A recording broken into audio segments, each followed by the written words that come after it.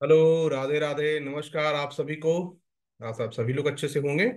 काफी दिन हो गए थे तो मुझे लगा कि आप लोगों से मिलते हैं, कुछ और डिस्कशन करते हैं, समझने का प्रयास करते हैं, जानने का प्रयत्न करते हैं। तो आज की ये वीडियो काफी छोटी होने वाली है, मुश्किल से 5 से 10 मिनट की। यहाँ हम थोड़ी सी बाजार के बारे में चर्चा करेंगे, क्योंकि बहुत सारे मैसेज आए हैं आज कि सर यहाँ पे क्या सिचुएशन रहा, क्या क्या चीजें हैं जो आगे हमें ध्यान रखनी चाहिए ट्रेड प्लान में, चाहे स्विंग करें या कुछ भी।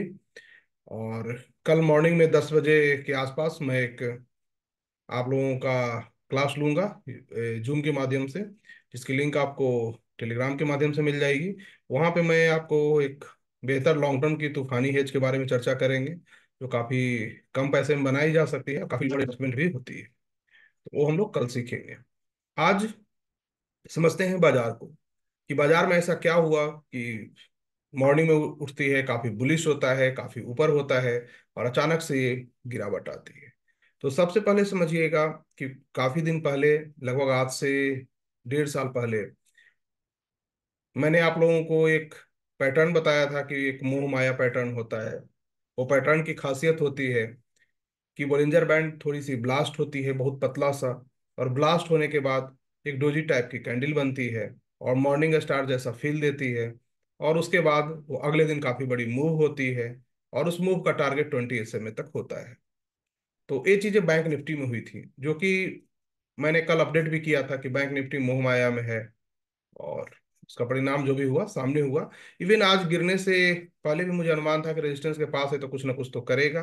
साथ ही साथ जो प्रीवियस इसकी वीडियो होगी वहां पे भी हमने आपसे चर्चा की थी कि निफ्टी की 25,000 से लेके 25,100 का एक रेजिस्टेंस है। प्राइस वहां पे जाके एक बार रजिस्ट कर सकती है। तो सारी घटनाओं को हम लोग देखेंगे कि क्या ऐसा हुआ। तो सबसे पहले हम आपको लिए चलते हैं निफ्टी के पास, और निफ्टी को देखते हैं कि ये कहाँ तक का है। ये लगभग आप देखेंगे तो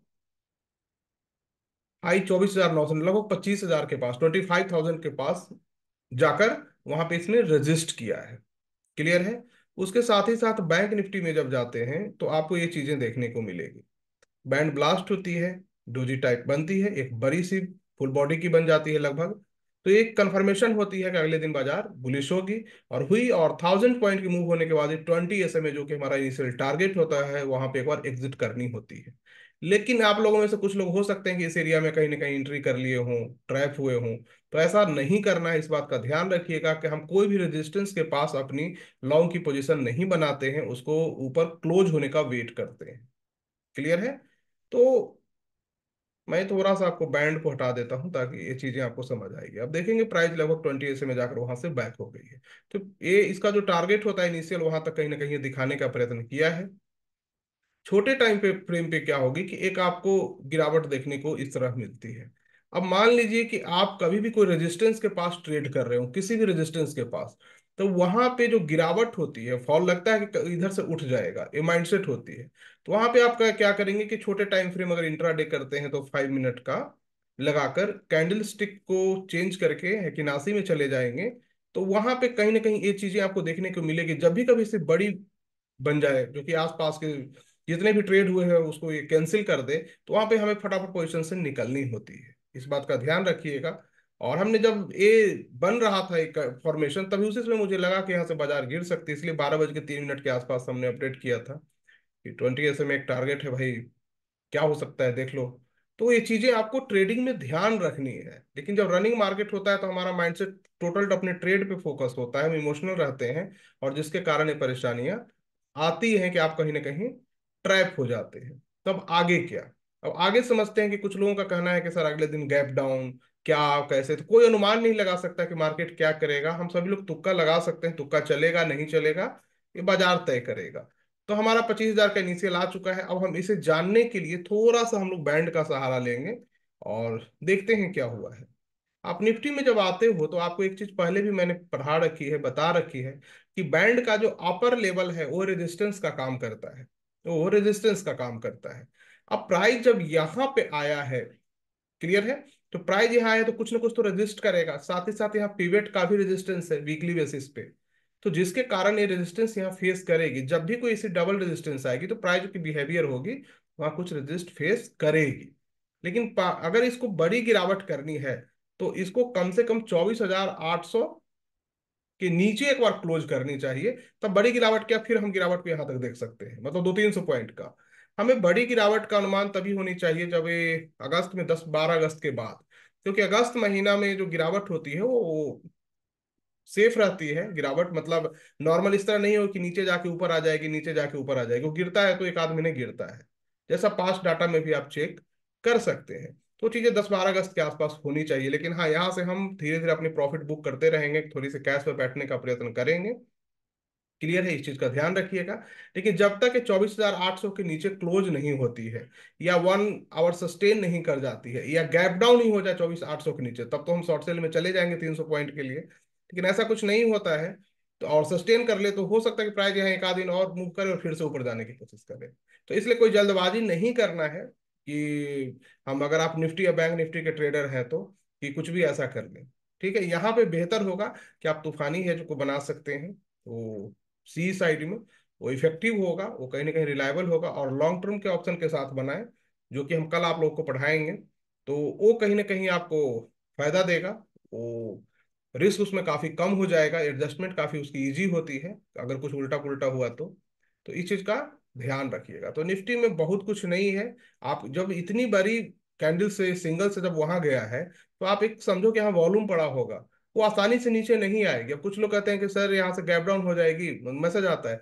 तो ऐसा मुझे नहीं लगता है कि इस प्रकार से बिहेव करनी चाहिए। जब तक ये 24,800 सेफ है, तब तक ऐसा कुछ देखने को नहीं मिलेगा। हाँ, गैप डाउन में अगर 24,800 जाती है और सस्टेन कर देगी, तो उस केस में हो सकता है 300 पॉइंट के लिए, जो कि 20 में हमारा है, वहां तक देखने को मिल सकता है। यही चीजें हैं, आपको इस चीज बाजार में ध्यान रखना है। क्लियर? और कुछ भी नहीं है बाजार में ज्यादा। अब आते हैं, थोड़ा सा आप समझाते हैं आप लोगों को कि आप लोगों में से बहुत से ऐसे ट्रेडर होते हैं जो ट्रेडिंग करते हैं और सालों से कर रहे हैं, उसके बाद भी परेशान रहते हैं। तो उसका मैं एक कारण बताता हूं कि आप ये परेशानी से दूर जा सकते हो और आसानी से जा सकते हो, कठिन नहीं है।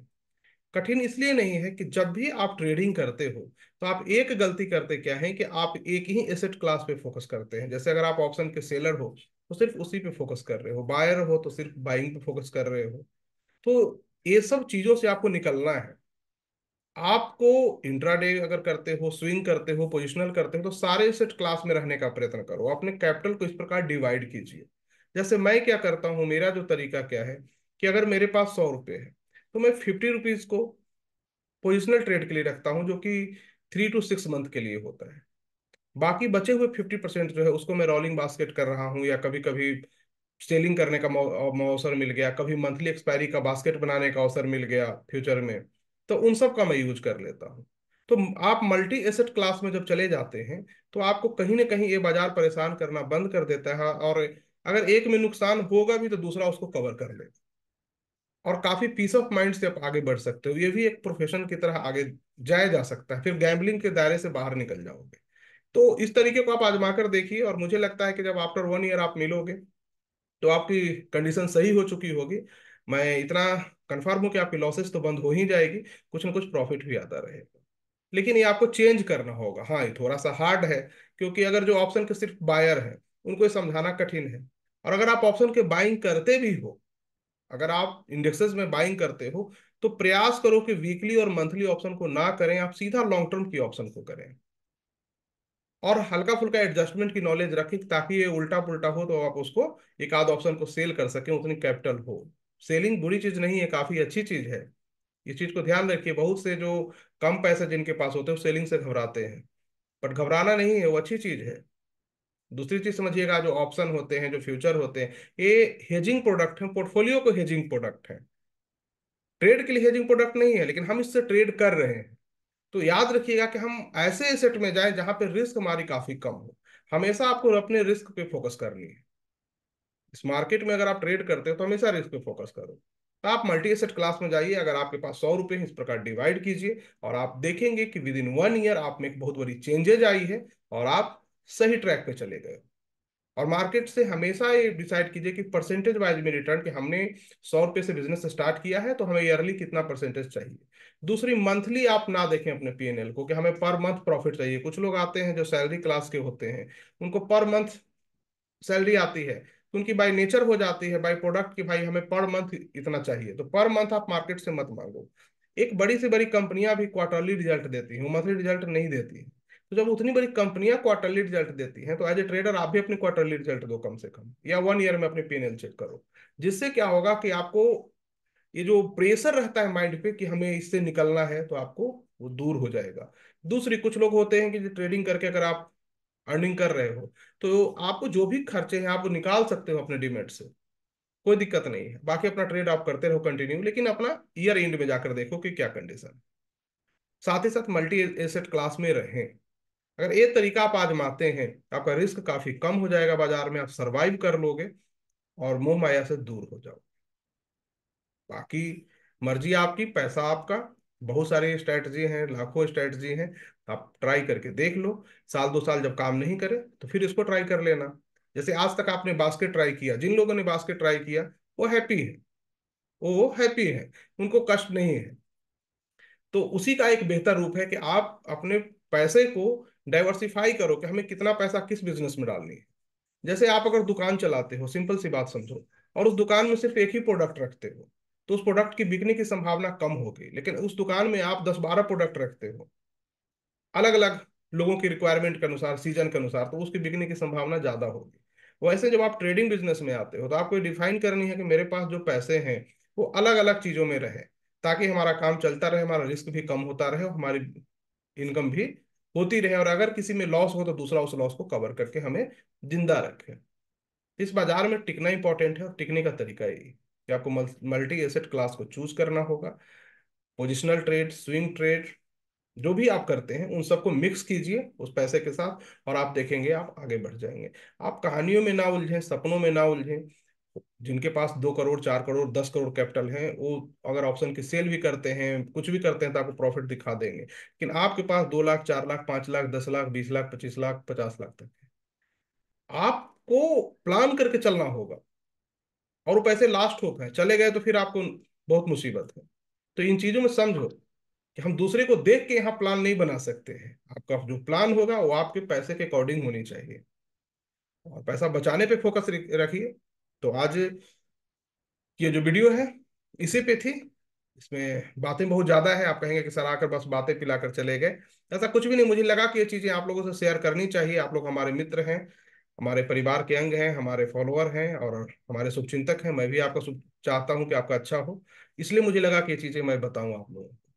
तो बहुत बहुत धन्यवाद आप लोगों को, और कल मॉर्निंग में 10 बजे के आसपास मैं आप लोगों से क्लास लूंगा, आप लोगों का लाइव, और वहाँ हम मिलेंगे, डिस्कस करेंगे कुछ बेहतरीन चीज़ों की, जो कि आपको कम पैसे में भी बेहतर कंडीशन हो और आप सरवाइव कर पाएं, और उसमें कहीं ना कहीं आपको इस लर्निंग की जर्नी को छोटा करे, लर्निंग कर्व को छोटा करे, और आप अपने पैरों पे खड़े हो पाएं।